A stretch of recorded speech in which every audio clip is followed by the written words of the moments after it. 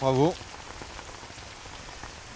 Oui, mes amis, tout dangereux meurtrier qu'il était, il n'a pas fait long feu. Bien sûr. T'as vu le nombre de gars qui lui a collé au train? C'est clair. Il avait aucune chance. Oh, allons. Soyez pas mauvais joueurs. Souvenez-vous qu'à la chasse, ce sont les chiens qui traquent la bête. Le chasseur, lui, est là pour l'achever. Et...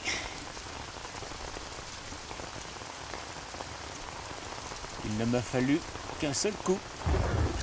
Bon, messieurs, on remet ça la semaine prochaine? Moi, si tu trouves quelqu'un, je suis partant. Aucun problème. C'est pas les détenus qui manquent. Tiens, d'ailleurs, je te prépare une petite surprise pour ton anniversaire, toi. Tu vas avoir le droit de chasser aussi, papa?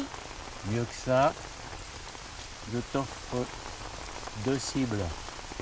Oh, merci, père. Tu vas voir, ça va te plaire.